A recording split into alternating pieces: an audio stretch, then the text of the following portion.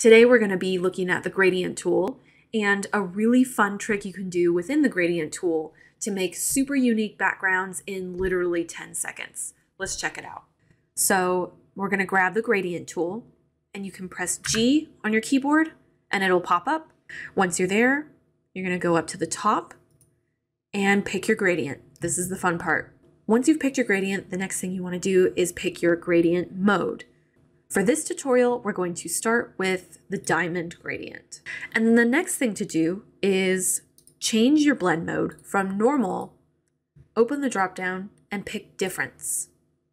We'll draw out our first gradient, just click, drag, and release.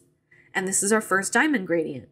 I'm going to try not to go too fast because it's a little jarring to the eyes. But the idea is to draw over your existing gradient. So now we can see the first gradient here. This is kind of the angle we picked to begin with. So it's still there. It's just this new gradient we drew is now interacting differently with our original gradient. And that's because we are in difference blend mode. So the trick here is to keep doing this over and over again until you find something that looks really cool. So I'm going to keep doing what I just did over and over again. And it already looks kind of cool, but you can take this as far as you want. And as time goes on, these little angles and details will get more noticeable and they will be stronger. So it just depends on what you're looking for. And remember to change up the angle of your new gradient that you're drawing each time. This just sort of adds some variation to your background.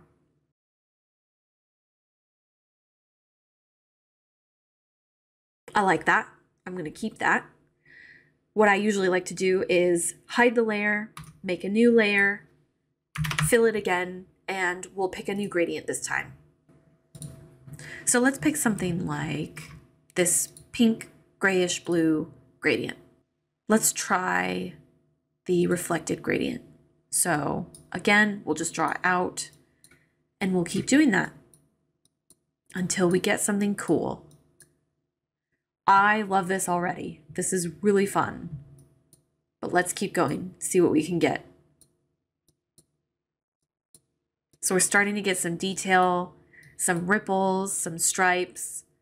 I love this too. I love all of it. It all looks good to me. So feel free to stop whenever you want. This is a very open-ended tutorial. And you can also do some cool stuff to it afterwards, like you can hop into the filters and you can blur this to sort of get that freeform gradient look that people often do in Illustrator. Maybe you want to go in and add some noise. Experiment with the amount if you like the look of noise. So one last thing I want to show you is a trick you can do with Unsharp Mask. So in this case, we have a lot of these bright jagged edges that we can do some cool stuff with. So let's go to Filter, Sharpen, Unsharp Mask.